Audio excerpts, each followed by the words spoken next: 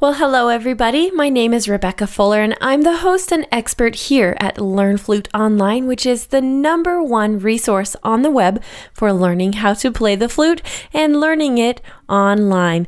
It's educational, inspirational, and fun. Now today we're going to find out where to move your tongue to fix those low notes. You know which ones I'm talking about. Well, let's get started. You can do it. And Rebecca will show you how, step by step, all along the way. Introducing the Learn Flute Podcast. Well, welcome back. It's a fine day at Learn Flute Online, and even a finer day to talk about something that has possibly and probably been bugging your flute tone for quite some time now. Now, today we're going to jump right into it and talk about those lowest notes on your flute. Now, these lowest notes are a bother for most learning flutists because they're just hard to get out. And I think you know that I'm talking about your low C especially. Does it give you fits?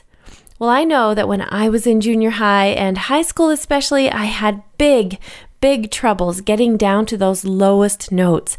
And I was always so glad that most of my pieces never went all the way down there because I was pretty sure that if I had to play them, especially if I was going to have to play them in performance, that I wouldn't get anything out but a little puff of air. And for me, that lowest C was just so difficult. Do you know which one I'm talking about?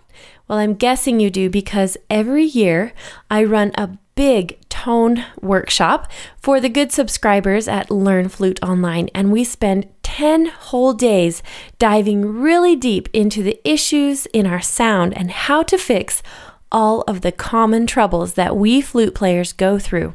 And probably in the top 5 or 10 asked questions at the beginning of the course is the question of how to fix the low notes on the flute.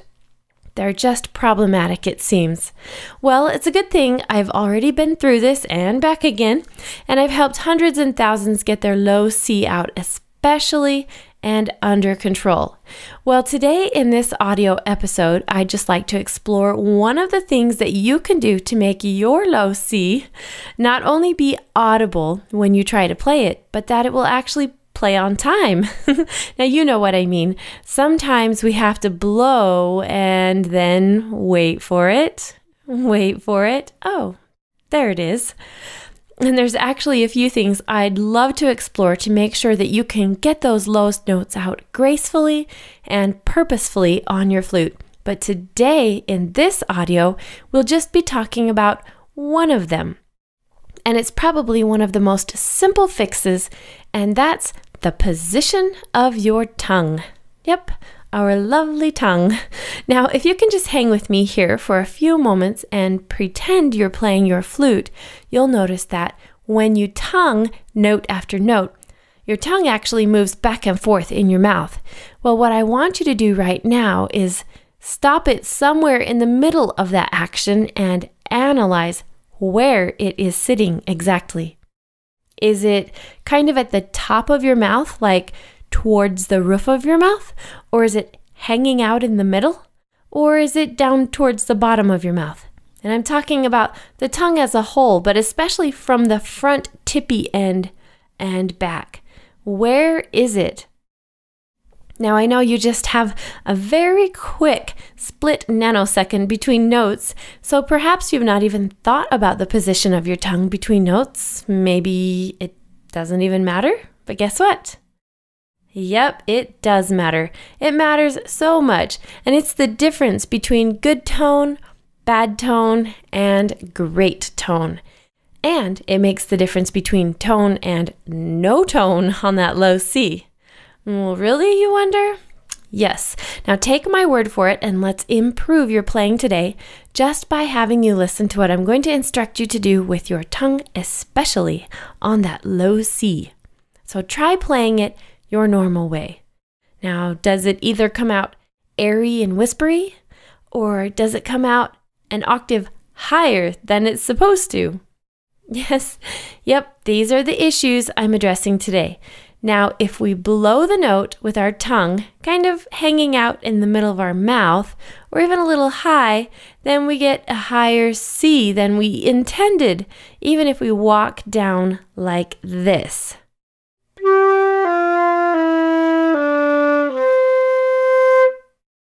Oops. Now, do you see that last note was supposed to be a low C, not a high C? Now, assuming your flute is nice and level, not tipped in towards your face, then this will work nicely for you.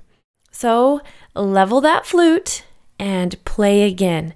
This time, when you reach the low C, hold it for a moment and move your tongue down so it hits the floor of your mouth, like this.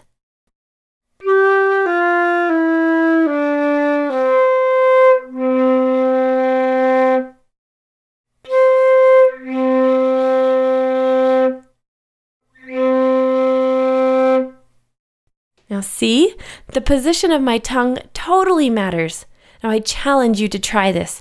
And if you have the airy no-show type of note down there, then just following my rules of making sure that your flute is level and not tipped in towards your face, and then dropping your tongue will probably do the job for you. Now, of course, there's a few more things to the recipe depending on what's going on, but this should give you a really good head start today. Well, awesome, folks. I'm so glad you were here today to gather that little tidbit of knowledge from me and hopefully use it to further your own flute playing and make your musical life even just a little bit easier and more fun. Now, I know that every day I studied with someone more knowledgeable than I was a great day because it was like opening a new little window that shed more light on what I was doing. And I love it, and I hope you do too. Please let me know you love it by leaving a comment, question, or rating. Anything to let me know you're there and that you're on the journey with us. Now, you know, I've had the pleasure of studying with and performing with some really great flutists in my day, and it's always interesting to listen to their individual sound. It really is very similar to each person having their own vocal timbre. Now, if we close our eyes and listen like to a few people speak to us one at a time, we would easily be able to tell the difference between their voices, especially if we're familiar with the people in the room. That's what timbre is. There are distinct tones inside sound that helps us distinguish the difference between them. It's kind of cool, actually, because we can't see this phenomenon, but we definitely can hear it. Well, more about this on a later episode, and as usual, let me know how it's going for you, and help carry on this conversation by leaving a comment or a question here on this page. And hopefully, we'll be seeing you in a lesson very, very soon. Bye now.